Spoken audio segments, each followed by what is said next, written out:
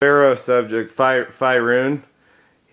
He's supposed to be the one that'll Firun and his companions will suffer the worst punishment in hell.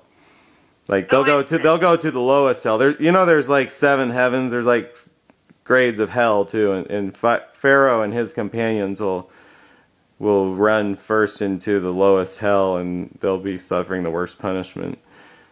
Well, maybe because he wasn't listening to the highest consciousness of all the universes. He was doing what he wanted to do. And then they say people that are in government administration, they become companions of Firun or something, or you can run the danger if you become a government administrative person, especially the government of an infidel nation. If you're working for the government of an infidel nation, you kind of become one of Firun's companions, according to my translation of the research, which I'm not saying it perfects me. I think I'm getting a unique viewpoint of what the path to hell may be, and some of it is helping the government.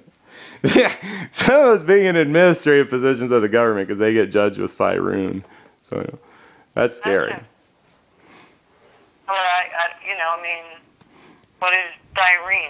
The devil or something? No, Firun's the Arabic name for Pharaoh. The Pharaoh of Moses. He's like a main character in the Quran. And then I can't remember if it was his wife or the Pharaoh of Joseph, but one of them are one of the most virtuous women next to Mary, mother of Jesus, and then there's a wife of Pharaoh that was surrounded. I think it's the wife of the Pharaoh of Joseph, and his wife said, "Oh Allah, build me a home in paradise with jewels and forsake this, her surroundings in the Pharaoh's kingdom," and she wanted her home in paradise. And then she's one of the most.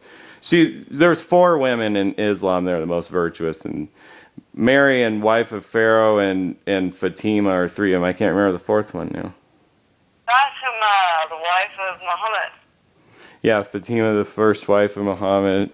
Mary, mother of Jesus, and the wife of Pharaoh, and then there's a 4th one I can't remember. But I think I'm doing pretty good at Allah is helping me with giving me crash courses, and I'm getting right to the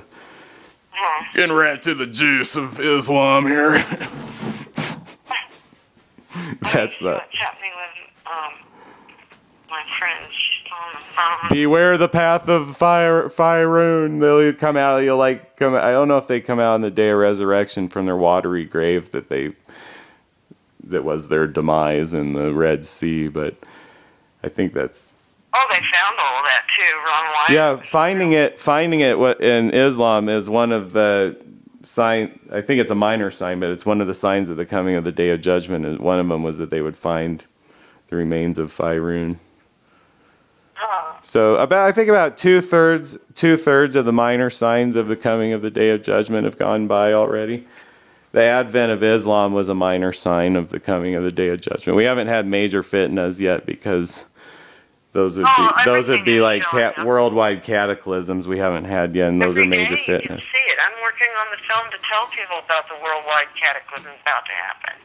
Well, that's a major fitna. Then that would be another sign. That would be a major sign of the coming of the Day of Judgment. It would be one of those like tsunamis. We're already in judgment. It's the judging of nations and people in control.